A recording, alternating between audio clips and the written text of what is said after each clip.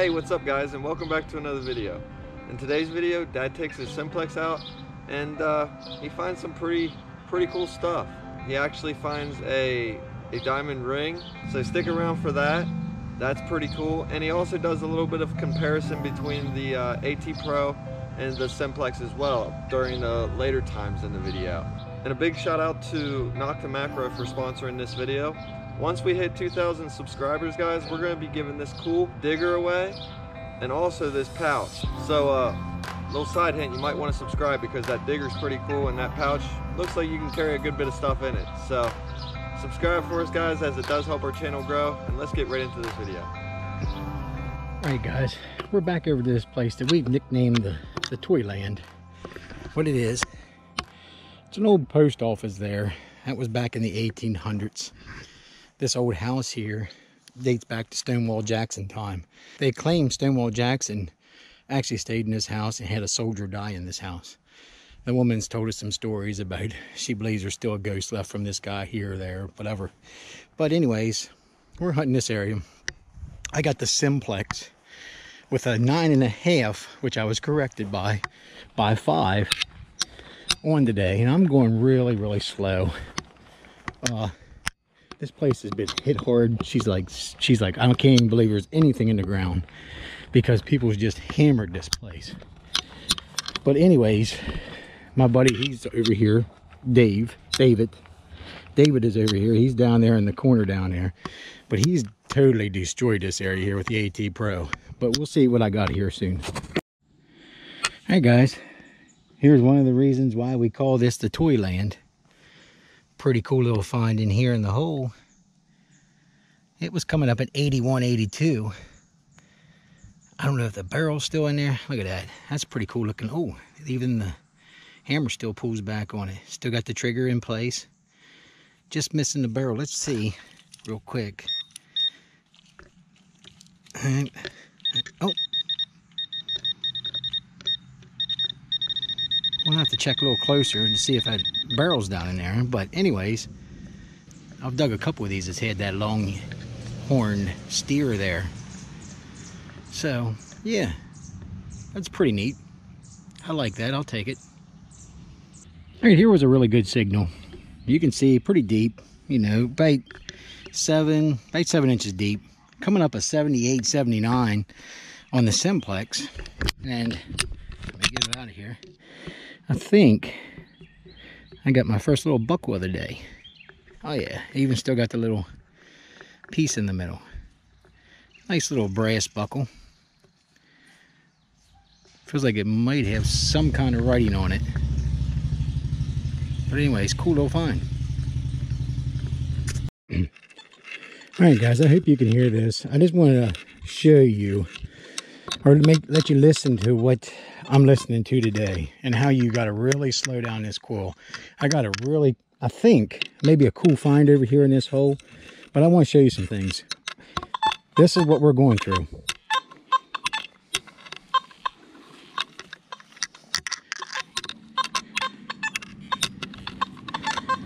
So you got snap, crackle, and pops a little bit every place.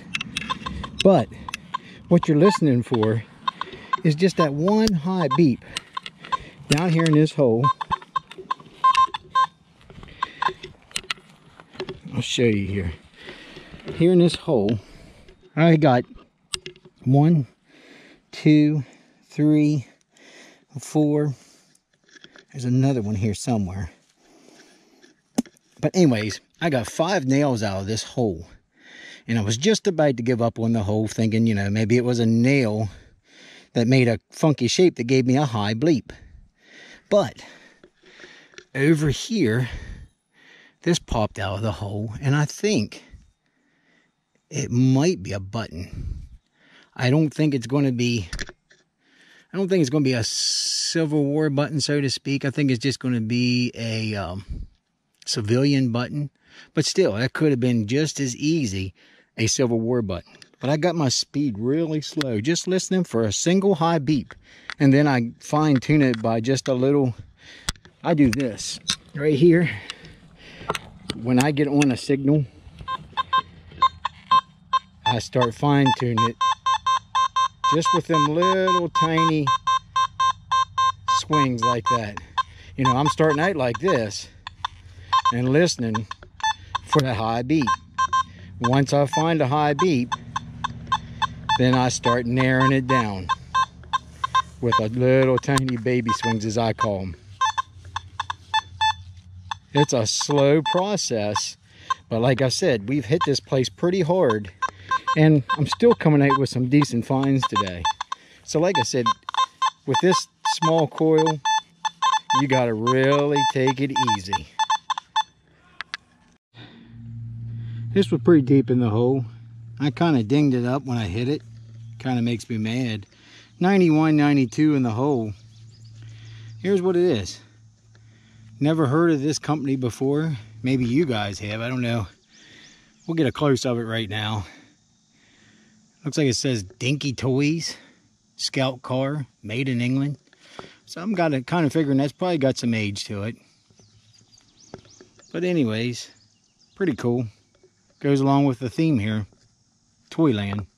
What I'm doing is, this is the old pool that me and Jordan detect all the time. And right down through here was where the fence line was. So I got that little small coil one, and I wanted to try it along this fence line. It's a lot of pieces of fence, but wait till you see what popped out of this hole right here. All I seen was them diamonds, and I yelled for Jordan. I don't even know what it is. It came up like gold, but I'm not real sure. Break it out together here. But the diamonds look good. Be nice if it was real gold. Might be white gold. Anyways, there it is. But yeah, not expecting this tonight. I was just out here, had a little bit of time to kill. Cool little find. Got him. Okay, here's a good mid-tone signal.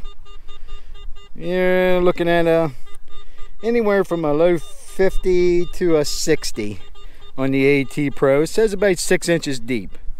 Let's see what the Simplex has to say.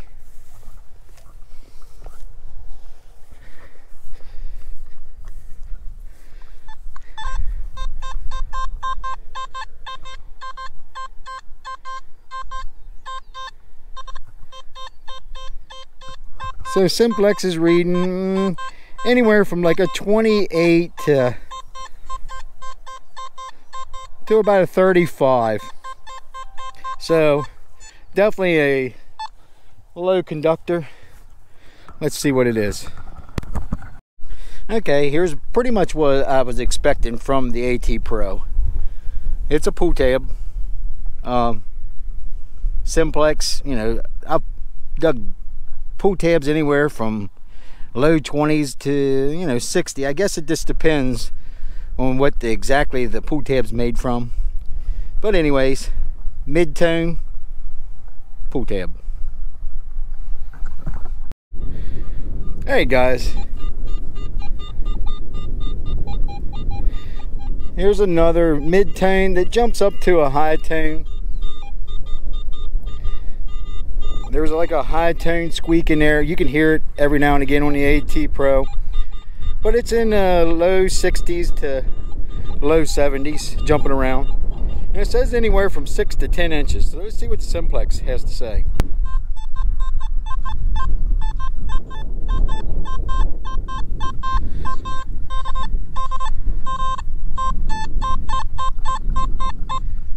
See, Simplex pretty much the same as the AT Pro. Anywhere from about 50 up to almost 70. It says 6 inches solid. So let's see what's in here. Okay, it had 2 nails in there. This is what both of them were picking up.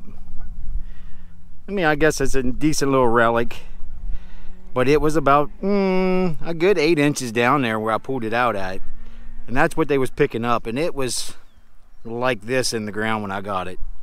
It's a wonder you can't see where I hit it with the shovel at. But anyways, both of them picked it up. both of them a fairly decent signal. I definitely would have dug both of them, but it's what it was. All right, this is screaming a coin on the AT Pro. 78 to 81 solid, 6 inches deep. Let's see what Simplex says. You can hear that sweet music on the Simplex too. 78.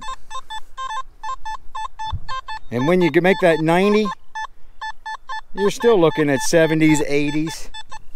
So let's see what these detectors are finding. Okay, here's what it was. I had 3 nails down in there. We're digging all kinds. I mean, there's so much iron in the ground here, but I'm guessing made out of probably copper or brass is what both the AT Pro and the Simplex was hitting high on. So I never even really heard the grunt of iron in there, so it was just picking up mainly on this, looks like a water hose adapter or some kind of a fitting. But yeah, a lot of targets in here. It's tough digging. All right, he's using the AT Max. He come up, he said this was actually underneath the target. This was on top. He dug a nice little, that's a heavy duty buckle. I don't know what that would be used for. Almost looks like a strap that would go around something and maybe cinch it down. It's definitely heavy duty. And yes, that wind is going crazy out here today. But cool find. That's like number 12 in here now as far as buckles go. Crazy amount of buckles. And a big old piece of flat iron. Alright guys, prime example why you check your holes. David dug that big piece of iron and that iron buckle out of this hole, but he didn't give up on the hole, and he got a nice little surprise out of it. A nice little crotal bell. Got a chunk taken out of it, but I love finding the crotal bells. It might be just a sleigh bell. I don't see the decoration on it, but an awesome find. And if he just covered the hole up and kept on going, he never would have found it. So good job, David.